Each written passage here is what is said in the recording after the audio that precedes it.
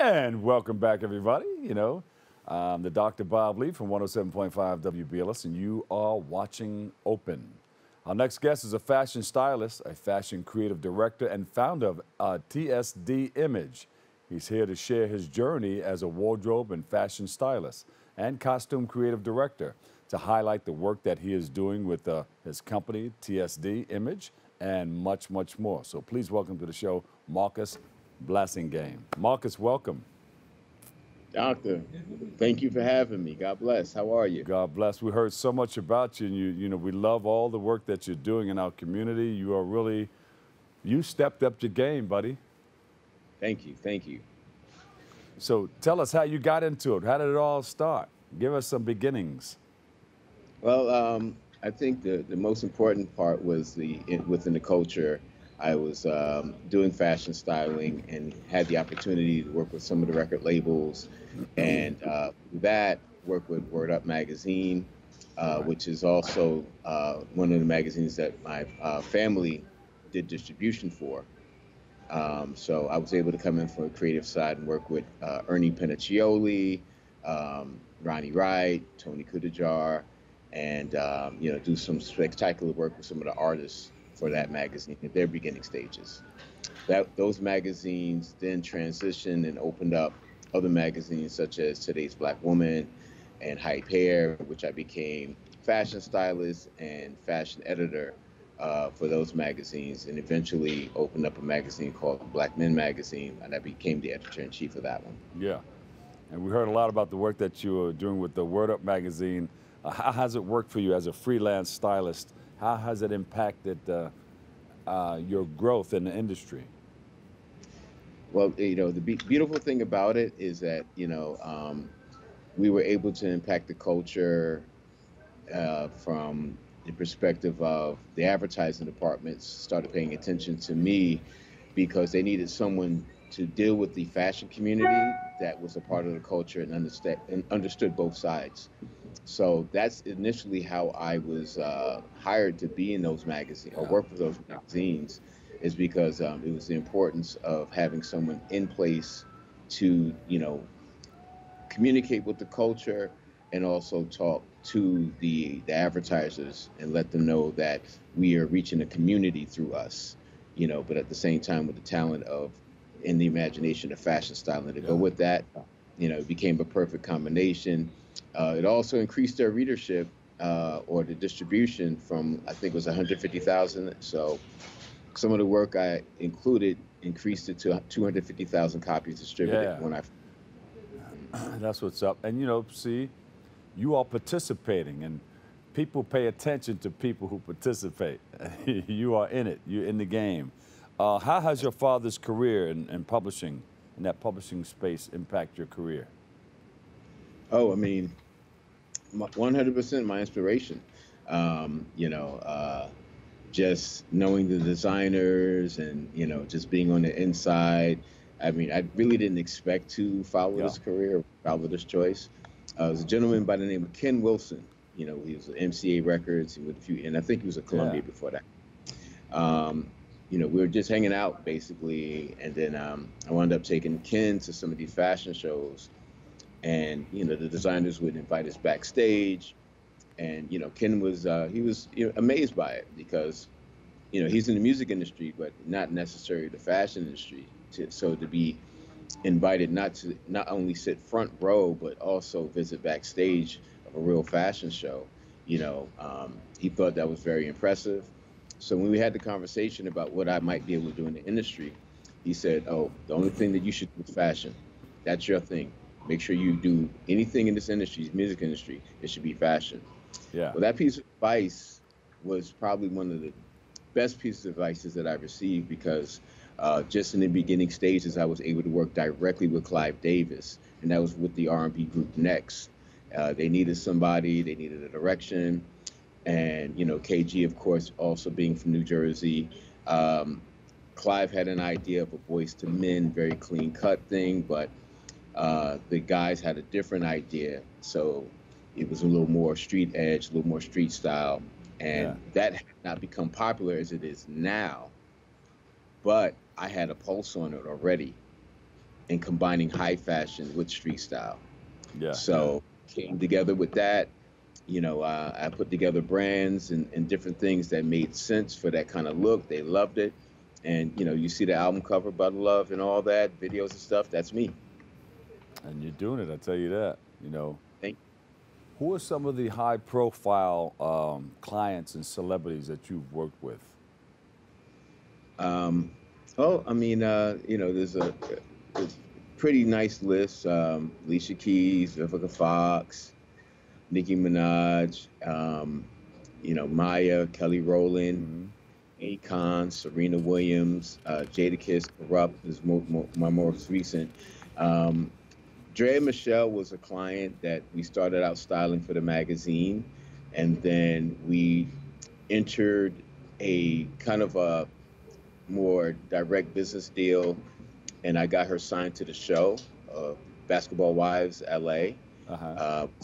We submitted a reel, and through that reel, the show decided to, book her for the show, or Shed Media decided to book her for Basketball Wives. Yeah. And from that point on, there's a portion of the show that has me styling her on the show. So I'm actually appearing on TV for my first time. There you go. All right. How did that feel? How did that work out for you? SAGs might be coming my way too. To do. But that was a pretty good thing, because it showed me that what I do in media and how I increase and improve images, it works. Yeah.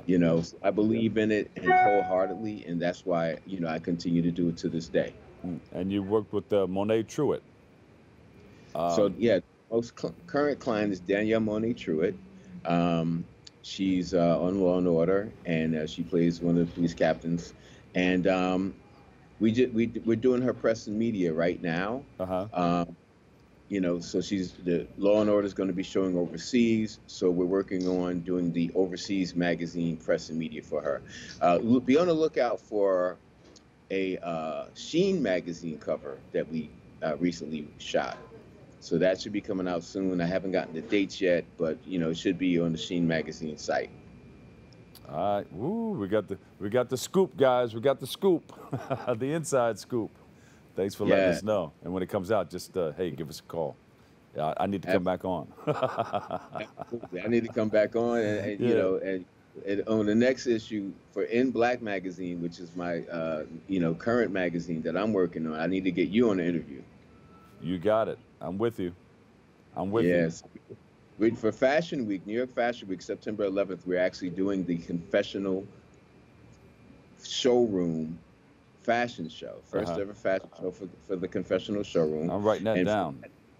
That's going to be for the confessional issue of In Black magazine. So In Black magazine is partnered with the Confessional Showroom to do a complete issue of all the designers that they represent. And we're doing a whole fashion show. So September 11th, you should see that. It's going to go through the roof. We're going to shut New York down. I could imagine. You're shutting it down, huh? We got to shut New York down. There you go. Hey, that's what it's all about. You got to let people know. Let them feel you. Let them hear you. I always say that. Amen. Let them feel you. Let them hear you. What can you tell us about your venture into gaming advertising campaigns? All right. So I worked off and on with the advertising department of Sprayground, which is a kind of a streetwear brand, skater, backpacker kind of vibe. Yeah. They do a lot of a lot of bags, a lot of backpacks, a lot of accessories, and they just came out with a Call of Duty Spray Brown collaboration, and the gamer chair to me is one of the hottest items they have. If you know the game of the gamer chair. Yeah, and they got this gamer chair looks like the cockpit of a B-52-7 bomber. Get out of here. So I know, for this being a part of that campaign was probably a highlight for me because it represents today. It represents today's, today's genre, today's, market in terms of, the gamers, the Twitch, the skaters. It's all encompassed in one genre, and it also extends from our culture, because we were part of the invention of hip hop, which is our culture as we grew up. So now we're watching our culture extend to something more technological, more advanced, and that's what you're seeing now between, you know, the the blending of all the cultures, skaters, hip hop, and technology all coming together and making something. You know, these kids are making $1 million just to play a video game. Yeah, You know, yeah. I see them you coming know. into those little stores with their backpacks. They're ready to go. They're sitting there. They're Yes. making a whole lot of money. Yes. So, Yeah. you know, with that being said, like, look, like, you know, I'm here with it. Like, I hear, you know, we had a conversation with, you know, my brother, Dr. Bongo, and we were talking about old school. You know, I said, look, the generations need to embrace each other. Yes, yes, The yes. new school needs to, you know, the old school needs to embrace the new school. Don't talk down about the new school, Yeah. because the new school has the technology. And to be honest with you, the fun thing I asked them, I said, look, I said, how did we arrive? How did we get to the location today? How do we arrive? Did we arrive in a car or do we arrive in a horse and buggy? And as you were on your way, did you pass by any horse and buggies? No. So the future is on its way, is here. Yeah, Okay, so don't sleep on it because it's coming. There's nothing that's gonna stop it. that's right. Yeah, just That's like right. there's nothing gonna stop the horse and buggies from not being there. Guess what? The future is here. Embrace it. And the same thing, the younger kids can embrace our soul and our spirit because everything's digital. Like he plays an instrument. Doc Bongo plays instruments. Yeah. But now he's looking at everything from everybody's playing these. You know, they're using keyboards, they're using technology, using the computer. Right. I said, you should embrace that as much as they should embrace Absolutely. Absolutely. instruments. I have to Because turn it's a you on. spirit. Oh, yes. I have to turn you on to the Hip Hop Alliance with Curtis Blow and all those guys. I'm gonna get you on Absolutely. get you on the phone with them, and maybe you you. guys can connect in a certain way, bringing the Oh, old I and would new love that. together. Absolutely. Like, you know, I'm all about the technology because, I mean, fashion is always about discovery, Yeah. growth, and, you know, bringing new things into the world. And technology is definitely a part of that. Yeah, you got it. Listen, we got to connect. Give us your website before we go. Yes, it's inblackmagazine.que.tm. inblackmagazine.tu Got QUE .que. dot M. You say it one more time by yourself. Okay, so it's inblackmagazine.q as in question mark, U as in under, E as in every, dot T as in Tom, M as in Mary. There you go. And we'll put it on the bottom of the screen, of course. Thank you so Excellent. much. Dr. Bob Lee in the Yeah. building. You are a legend, and I'm honored to be in your presence, my brother. You And got I it. can't wait to do some more things with you. We'll hook up. I'll give you my number and everything after we get off the air, okay? I would love that. Thank All you, right. Doctor. You got it. Marcus Bless you. Blassingame, fashion creative director, stylist, and writer. And so many irons in the fire. We love what you do. Technology is it, and you're in it. The fashion world, the whole nine. And we'll be looking forward to checking out what you're going to do on September 11th. I can't wait. Yes. Yes, All we're right. gonna shut down New York. You shutting it down with us, Doctor. All right. I'm with you. All right. Excellent. We'll take a break. I've got more open coming up next right here. Kick off your shoes and relax your feet.